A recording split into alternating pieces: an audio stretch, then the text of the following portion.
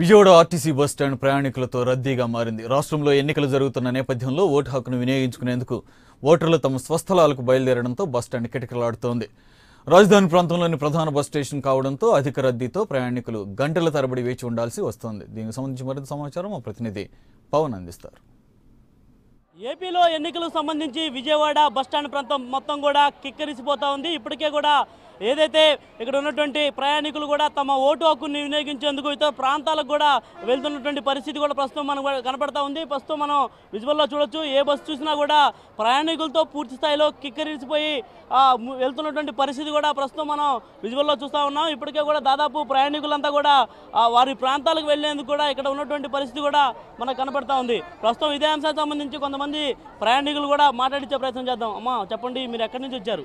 విజయవాడ నుంచి సతనపల్లి వెళ్ళాలండి.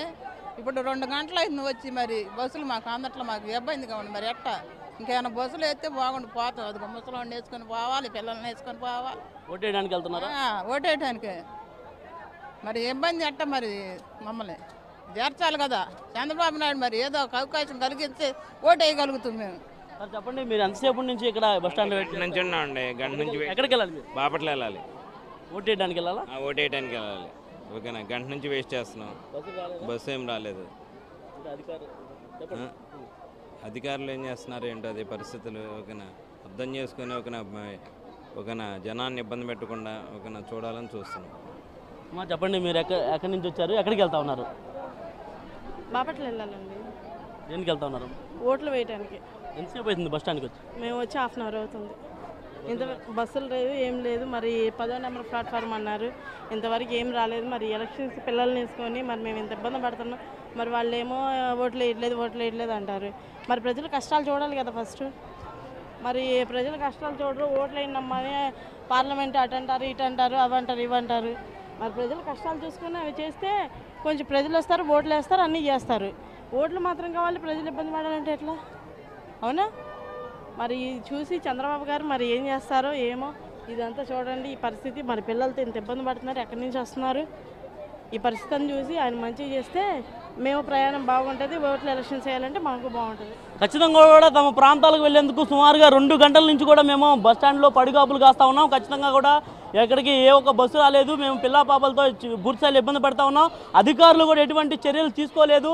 తమ ఓటు హక్కు వినియోగించేందుకు తమ ఊరికి వెళ్తున్న నేపథ్యంలో కూడా అధికారులు ఎందుకు ఇంత నిర్లక్ష్యం చేస్తున్నారంటూ కూడా కొంతమంది ప్రయాణికులు అయితే పూర్తిస్థాయిలో ఆవేదన వ్యక్తం చేస్తున్నటువంటి పరిస్థితి కూడా ప్రస్తుతం మనకు కనిపిస్తూ ఉంది.